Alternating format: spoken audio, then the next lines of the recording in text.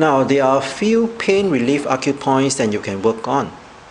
The first acupoint for pain relief is located at the branching of the branch of the thumb and the forefinger bones near the end of the web between the thumb and the forefinger.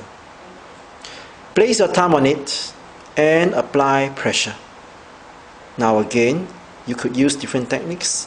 You could press and hold steadily, or you could do it vigorously for about 10 seconds and release. You should feel painful even with the slightest pressure actually. So when one hand is done, just apply this way. About 10 seconds and release. 10 seconds again and release. You could apply the same acupressure in the same manner on the corresponding acupoint on the other hand.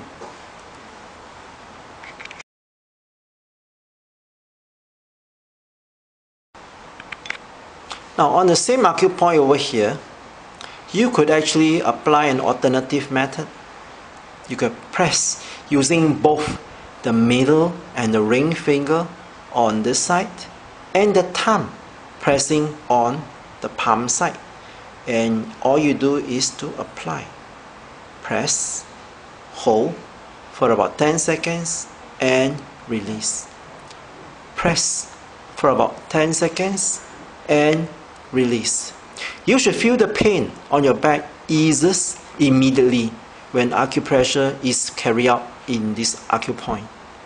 Because the acupoint, the pressing action stimulates the release of endorphins in the brain, which is a natural painkiller. Thus, you'll feel immediate, almost immediate pain relief.